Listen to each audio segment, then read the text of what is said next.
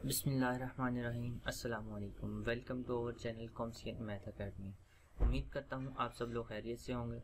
Last lecture में हम लोगों ने प्रोडक्ट टोपोलॉजी को डिस्कस किया था। आज हम लोग डिस्कस करेंगे, अगर आपके पास दो टोपोलॉजीज गिवन हैं तो देन उसके ऊपर जो प्रोडक्ट टोपोलॉजी बनाई जाए वो कैसी होगी और उसकी बेसिस कैसी होंगी। तो एक्चुअल हमारा काम है वो बेसिस टारगेट करना, कि टारगेट हमारा बेसिस है तो वो बेसिस कैसी होंगी। तो आज का हमारा टाइटल है कि B cross C is basis for x cross Y where B and C R basis for x and Y. कि जो आपके पास दो स्पेसिस होंगी, एक्स और वाई स्पेसिस हैं, इनकी जो बेसिस होगी बेसिस बी और सी हैं। अब जब हम लोग एक्स और वाई का प्रोडक्ट लेंगे, एक्स क्रॉस वाई एक टोपोलॉजी बनेगी ये वाली, तो इसकी बेसिस फिर क्या होंगी, इन बी और सी का जब क्रॉस ले लेंगे तो ये एक्चुअली बेसिस होंगी एक्स वाई की, एक्स क्रॉस वाई का। तो एक्चुअली आज हमें ये प्रूव करना है। तो अपने लेक्चर का आगाज़ करने से पहले मैं आप सब लोगों से रिक्वेस्ट करता हूँ कि हमारे चैनल को, जिन लोगों ने अभी तक सब्सक्राइब नहीं किया वो हमारे चैनल को सब्सक्राइब करें और बेल आइकन पर क्लिक करें ताकि नई आने वाली वीडियोज़ को नोटिफिकेशन आपको मिल सके। चलिए हम अपने लेक्चर का आगाज़ करते हैं। हमारे आज के लेक्चर के कॉन्टेंट्स हैं, ठीक है। आज के लेक्चर के कॉन्टेंट्स में सिर्फ एक ही चीज़ है कि थ्योरम 15.1 है। मैंने आप लोगों को हर लेक्चर में बता रहा हूँ कि हम लोग बुक फॉलो कर रहे हैं, जेम्स आर मुनकर टोपोलॉजी एडिशन 2, ठीक है। उस बुक को हम लोग फॉलो कर रहे हैं। उसमें जो थ्योरम 15.1 है मुझे कहता है, if B is the basis for the topology of x and C is the basis for the topology of Y, then the collection D की कलेक्शन में क्या है, B cross C such that B bold B का element है, इस basis का element है, और सी इस बेसिस का एलिमेंट है। इन दोनों का क्रॉस लें, जो आपके पास कलेक्शन बनेगी is a basis for the topology of x cross Y, ठीक है। तो उससे पहले मैं एक लेमा रिकॉलिंग करता हूँ, इसकी मदद से हम लोग प्रूफ करेंगे कि वो बेसिस है आपके पास कलेक्शन, ठीक है। तो late x be a topological space, suppose that C is a collection. कैसी कलेक्शन है, for each open set you, ठीक है। ये देखें, सी कलेक्शन ऑफ ओपन सेट्स हैं, टोपोलॉजी के एलिमेंट्स हैं इसमें। कैसे एलिमेंट्स हैं, for each open sets you and for all x belongs to you there exist C belongs to C such that x belongs to सी, और सी किसमें का सबसेट है, यू का। अब हमें ये वाली कंडीशन फुलफिल करनी है कि सी यू के हर एलिमेंट्स के लिए आपके पास इस सी की कलेक्शन में एक सी मौजूद है जो एक्स को कंटेन करता है और खुद किसका सबसेट है, यू का। तो हमारे पास है थ्योरम 15.1 है, if B is the basis for the topology of X and C is the basis for topology of Y, then the collection D is a basis for the topology of X cross Y is the basis for the topology of X cross Y। तो हमने इसको basis show करना है। तो basis के लिए अभी मैंने जो थ्योरम आपके पास रिकॉलिंग किया उसमें हम लोगों ने क्या शो करना है कि इस टोपोलॉजी में मौजूद हर एलिमेंट्स के लिए, मतलब ओपन सेट्स के लिए, ठीक है, ओपन सेट्स के हर एलिमेंट के लिए इस डी में एक बेस एलिमेंट होना चाहिए, इस डी में एक एलिमेंट होना चाहिए जो क्या करे, उस ओपन सेट में कंटेन हो रहा हो। तो एक्चुअली हमें बस यही शो करना है। तो वी अप्लाई लेमा 13.2, अभी जिस हम लोगों ने रिकॉलिंग की है वो वाला हम लोग अप्लाई करेंगे। मतलब हम लोगों ने ये शो करना है कि एक्स बिलोंग करता है सी में, सी कंटेन होता है यू में। तो गिवन एन ओपन सेट, ठीक है, यू क्या था, ओपन सेट था। तो मतलब हम लोगों ने भी एक्स क्रॉस वाई से एक ओपन सेट ले लिया, W of x cross Y and a point, ठीक है। अब डब्ल्यू में पता है आपको कैसे एलिमेंट्स हैं, एक्स क्रॉस वाई, ये एक्स इस एक्स का एलिमेंट है और वाई में ओपन सेट्स का एलिमेंट है।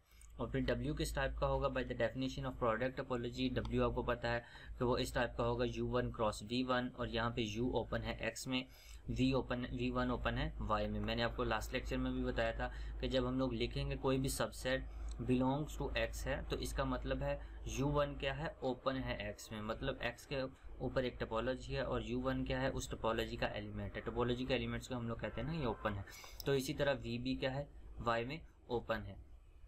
अब x क्रॉस y w में बिलोंग करता है, w इज इक्वल टू किसका है, u1 क्रॉस v1। तो यहाँ पर हम लोगों ने कहा x किसका एलिमेंट है, u1 का, और y किसका एलिमेंट है, v1 का। Since x and y are the topological spaces, ये क्या है आपके पास, टोपोलॉजिकल स्पेस है, ठीक है।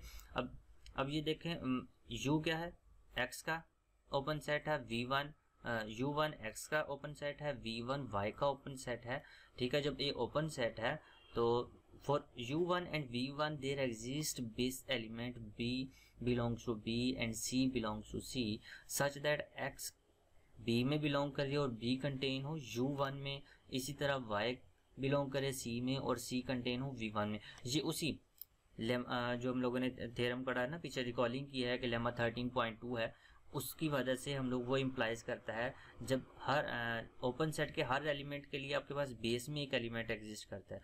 तो अब ये देखें U1 क्या था, x में ओपन था, तो हम लोगों ने फिर कहा जो x की बेसिस ये थी, तो x की बेसिस में एक बेस एलिमेंट एग्जिस्ट करेगा जो x को कंटेन करेगा और सबसेट किसका होगा, U1 का। इसी तरह थ्योरम लेमा 13.2 इम्प्लाइज करता है V1 के लिए। V1 एक ओपन है y में, तो V1 में मौजूद हर एलिमेंट्स के लिए उसकी बेस, ठीक है, ये y की बेसिस है, उसकी बेस में एक एलिमेंट मौजूद होगा जो y को कंटेन करेगा और खुद किसका सबसेट होगा, V1 का। ठीक हो गया। अब देखें x क्रॉस y फिर किसका एलिमेंट होगा, b क्रॉस c में, ठीक है। तो वो सबसेट किसका बन जाएगा, b सबसेट है क्योंकि U1 का, और c सबसेट है V1 का। जब b क्रॉस c लेंगे और U1 क्रॉस V1 लेंगे, देखें b के सारे एलिमेंट्स U1 में भी होंगे, c के सारे एलिमेंट्स V1 में भी होंगे। जब इनका क्रॉस लेंगे तो b क्रॉस c के सारे एलिमेंट्स किस में आ जाएंगे, U1 क्रॉस V1 में। तो x क्रॉस y आपके पास किस में बिलोंग कर गया, b क्रॉस c में, और ये क्या है, कंटेन किस में हो रहा है, U1 क्रॉस V1 में। तो यहाँ पर b क्रॉस c एक्चुअली क्या है, ये बेस एलिमेंट है, ठीक है, ये d का एलिमेंट है। तो this implies that x cross y belongs to b cross c which is subset of w। तो U1 क्रॉस V1 ये आपके पास ये देखें किसके इक्वल था, W का, ये W का इक्वल था। अब लेमा 13.1 की कंडीशन फुलफिल होगी। वो कंडीशन क्या थी, ये देखें, x बिलोंग करना चाहिए कलेक्शन के एलिमेंट में, और वो कलेक्शन का एलिमेंट कंटेन किस में होना चाहिए, ओपन सेट में। यहाँ पे ये देखें x का रोल कौन प्ले कर रहा है, x क्रॉस y, ये एक एलिमेंट लिया था हम लोगों ने W से, और यहाँ पे ये x एलिमेंट किसका, U का। तो सिमिलर, तो ये किसके में बिलोंग करना चाहिए था, एक बेस एलिमेंट में, ये कलेक्शन में। तो ये कलेक्शन यहाँ पे C थी, तो C कलेक्शन में ये बिलोंग किया। यहाँ पे देखें आपके पास कलेक्शन D थी, ये देखें D कलेक्शन थी, D का एलिमेंट है ये B क्रॉस C, ये इसमें बिलोंग किया, मतलब उसमें कंटेन हुआ। और ये जो कलेक्शन का एलिमेंट है ये किसका सबसेट होना चाहिए था, जो ओपन सेट हमने लिया। यहाँ पे देखें U, W किसका रोल प्ले कर रहे हैं, U का। अब यहाँ पे देखें फिर ये C किसका एलिमेंट था, इस C का, तो ये C क्या हो गई थी, बेसिस हो गई थी। तो यहाँ पे ये देखें B क्रॉस C किसका एलिमेंट है, D का। इसका मतलब है लेमा 13.2 इम्प्लाइज करता है कि D आपके पास क्या हो गई है, बेसिस हो गई हैं, ठीक है। तो लेमा 13.1 का 2 का हम लोगों ने क्या किया, रेफरेंस यूज़ किया। Thank you so much. आज का लेक्चर हमारा इतना ही था। अगर आप लोगों को लेक्चर पसंद आया हो तो हमारी वीडियो को लाइक और शेयर करें और हमारे चैनल को सब्सक्राइब लाजमी करें। नेक्स्ट लेक्चर तक के लिए जज़ाकल्लाह, अल्लाह हाफ़िज़।